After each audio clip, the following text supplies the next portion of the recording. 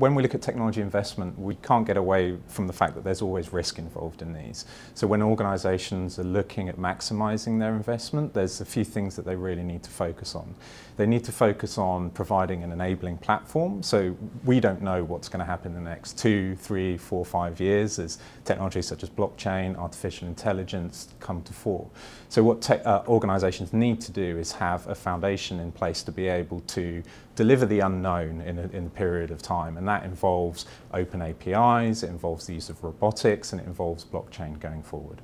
And when it comes to IT investment, what you need to be looking at is where does the platform take you from there? I think we've moved away from the older model where there was a large upfront cost and then perhaps 3, 4 years later you were looking at another significant cost.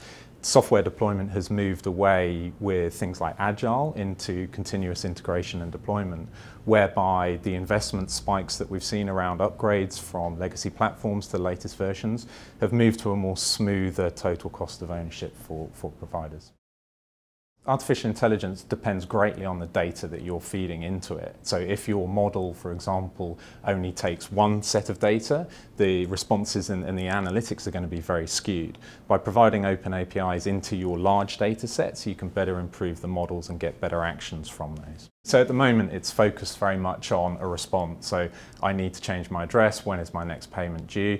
More so now, it's becoming an in-life action. So especially linked in with usage of assets. So it may be saying that you're using this asset a lot this month. Do you want to restructure your payment plan to a more seasonal or variable payment profile? I think a lot of organisations at this moment in time are getting themselves into a position where they can respond to change in the future.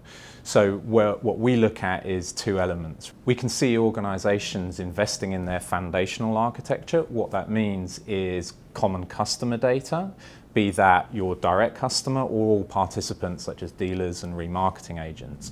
Common product and pricing parameters, not just at the front end through originations, but also in life around changes or remarketing. And also the ability to implement accounting and regulatory change in a single platform. So having that foundational layer is still a key investment strategy. On top of that, being able to respond to change in the future is around an open API architecture. So once you've got your core foundational in place, what you're looking at then is distributing data across APIs to multiple participants within there.